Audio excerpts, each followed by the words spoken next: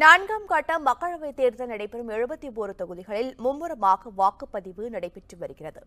ஜனநாயக கடமையை நிறைவேற்றும் விதமாக காலை முதலே நீண்ட வரிசையில் காத்திருந்து பொதுமக்கள் ஆர்வமுடன் வாக்களித்து வருகின்றனர்.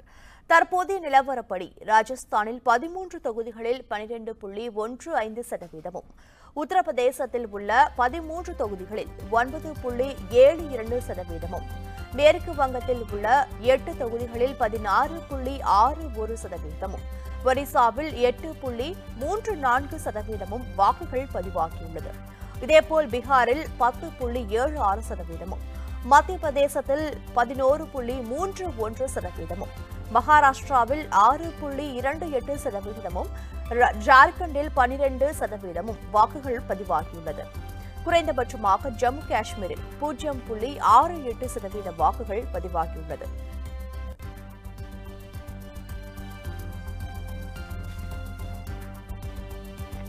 நான்காம் கட்ட தேர்தலை ஒட்டி மும்பையில் உள்ள தனியார் பள்ளி ஒன்றில் தொழிலதிபர் அனில் அம்பானி தனது வாக்கை செலுத்தினார்.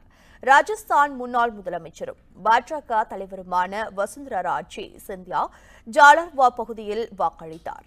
ரிசர்வ் வங்கியின் ஆளுநர் சக்தி காந்த தாஸ் மும்பையில் தனது வாக்கை செலுத்தினார். மத்திய பிரதேச முதலமைச்சர் கமல்நாத் சிந்துவாரா பகுதியில் வாக்களித்து தனது ஜனநாயக கடமையை நிறைவேற்றினார். இதேபோல் அரசியல் கட்சித் தலைவர்கள் உட்பட முக்கிய பிரமுகர்கள் வாக்களித்தனர்.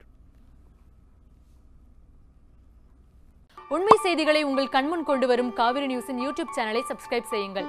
நொடிக்கு நொடி நாட்டு நடப்புகளை தெரிந்து கொள்ள kavirnews.tv, Facebook, Instagram, Twitter போன்ற சமூக வலைதள பக்கங்களோடு எப்போதும் இணைந்திருங்கள்.